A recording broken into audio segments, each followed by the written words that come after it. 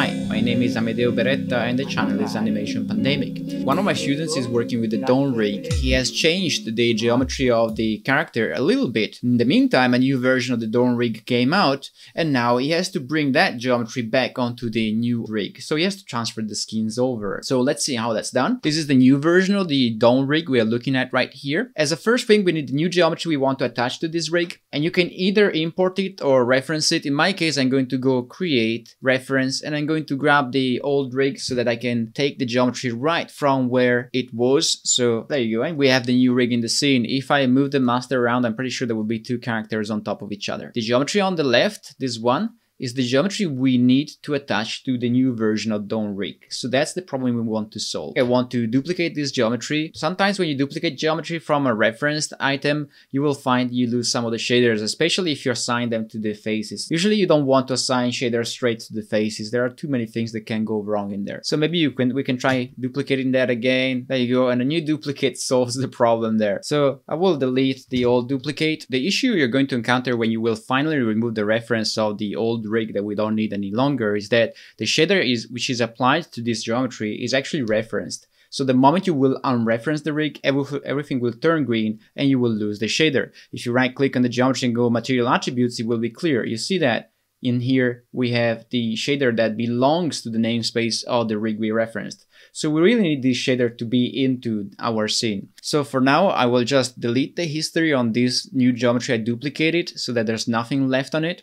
So I will right click on the geometry, go material attributes, find my material, select my material, go into the hypershade, and in there, if you press F, that's the material we have there, right? So if I go under edit and I go duplicate shading network, I have a brand new material, this guy in here. You know it's new and it doesn't belong to the reference because there's no namespace there. And I'm going to make sure the geometry is selected and I'm going to assign the new material to that selection. The problem there is that we lost the material of the shoes because of course it was assigned to faces. So you have to do the same thing for the shoes. Duplicate the material and assign the shoes material to the faces. Now that we have our geometry in there, we want to make sure that both rigs are sitting on top of one another, and we're going to keep the old rig just for reference purposes, but really we are not going to use it much. I'm going to make sure I can only select curves in the viewport, and I'm going to set a bunch of keys on the leg just so that I can deform it, and as I play with the weights I will be able to see the deformation there. So please notice that I drag the selection so I can operate both controllers from both rigs at the same time. So first I will move the leg up, then I will rotate the foot. I'm rotating the foot because that's the area that needs our attention, right? And for double safety, I will also move an arm just to make sure that the skinning works also for the upper part of the body. As it stands now, you will find the geometry is not following along. That's expected. Wait, let's go back to 1, and now we need to transfer the weight of this geometry we see here to the new geometry that we have underneath. First of all, identify the right geometry you want to employ. If you grab the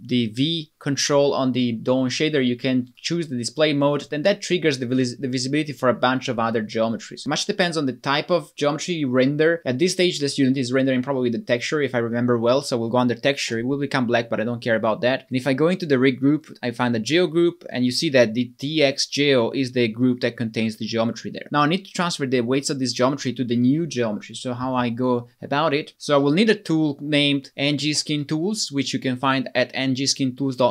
It's for free for non-commercial use. I will install it in Maya. I don't do it here. It's just very easy to install it. Just follow the instructions. And now I have it here in the shelf. You see, I can open it up. First of all, let's go find the suit there. And we initialize the skinning layers. That means we can now work with skinning with this tool.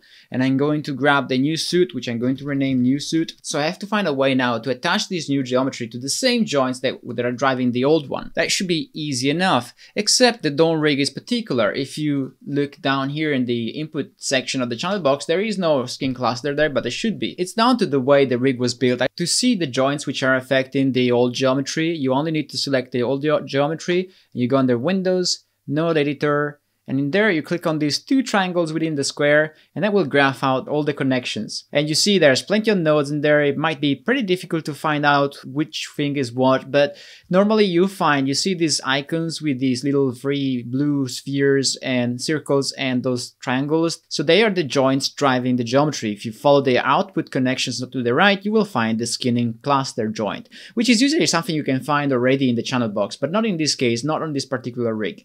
For most rigs, you will find that by just selecting that geometry, and down here you will find in the channel box in this area, you will find the skin cluster. In here, with this particular rig, you don't. So now the problem is that we have the skin cluster for the suit. It becomes very difficult to select all the joints, or rather, it takes time. So what you can do in here is you go under Show, Objects, and you go under Joints. And now you only see the joints in there. You can select all of the joints that you see on screen.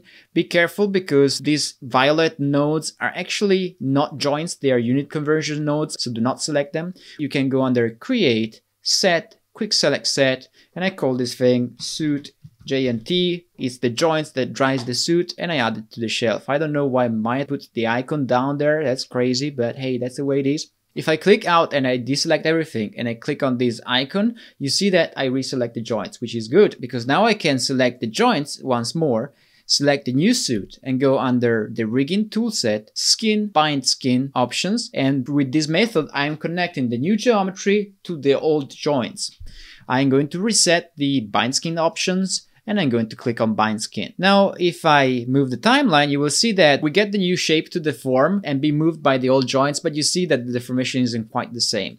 Now, another thing I really want to do is to make sure that all the joints are there. Sometimes when you bind the skin with default attributes, some of the joints do not get an influence at all in my experience. So what I will do is I will select the joints again, the new suit again, and under skin, I will make sure I will go under Edit Influences, Add Influence. This way, even joints that for whatever reason were not connected to the geometry, they will be connected. Now, what I want to do is transfer the old weights, so I will go onto the new suit, grab the new suit, and I initialize skinning layers on Ngskintools, and I'm going to grab the old suit, add the new suit to the selection, go Tools, Transfer Weights, and I'm going to employ as a method the closest point on surface. Because the geometries are different, the vertex ID or the UV space won't work. So this will be our best bet. I click on Done, and now if I did everything correctly, you see that the deformation is quite alright already. Except for the foot. If you see, the foot doesn't really deform the same way. This is due to the fact that the old foot in there has a different geometry than the new foot down here.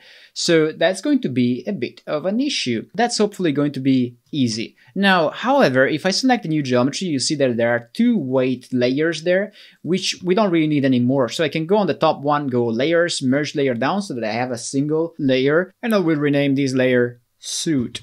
And the fact that there are layers tells us also something else, that maybe we can mix and match some layers there and we can paint masks and so forth like we do in Photoshop, for instance. So that's an option. So you see that the shoe is not deforming the way it should. I mean, the old shoe is deforming right, but the new one isn't. So to transfer the weight, we just need to select the old shoe, initialize skinning layers, and now we can work with weights and then select the shoe, add the new suit to the selection. I'll do this in T-pose and go Tools, Transfer Weights, and I will keep existing layers and hit Done.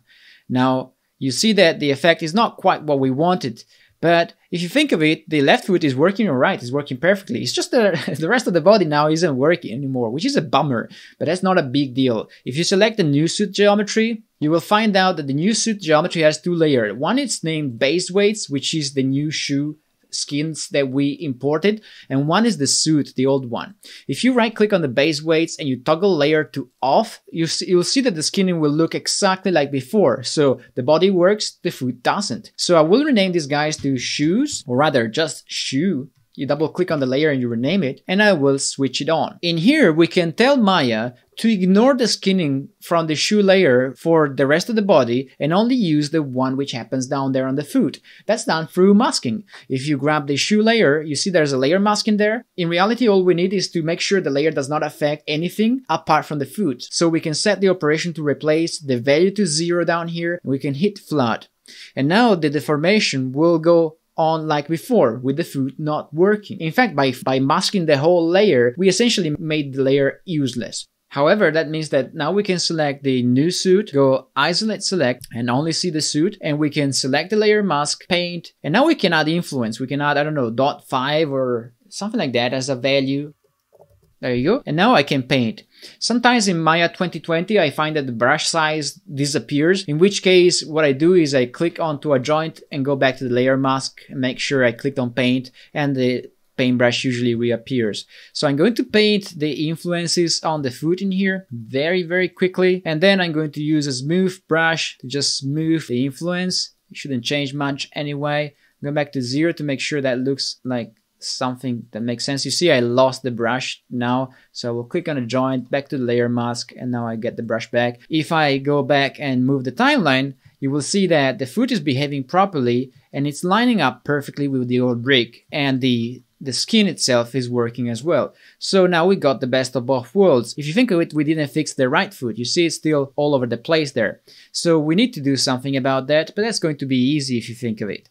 If you grab the new suit, you can first of all merge layer down so that we have a single skin weight there, but I guess you can also mirror single layers, and you can go under mirror. In here, in the mirror direction, you set the direction from positive X, this is positive X, the side we actually did, to negative X. So plus X to minus X. I prefer to mirror on T-pose, but I think Ngskintools lets you mirror anywhere you want. And I click on mirror weights, and now you see feet and suit work. At this stage, I no longer need the rig I took the geometry from, so I can just go File, Reference Editor, and I will remove the reference there. I will probably lose the shader of the shoes because remember I didn't duplicate it at the beginning, but if you duplicated it as I suggested, you won't lose it. There you go.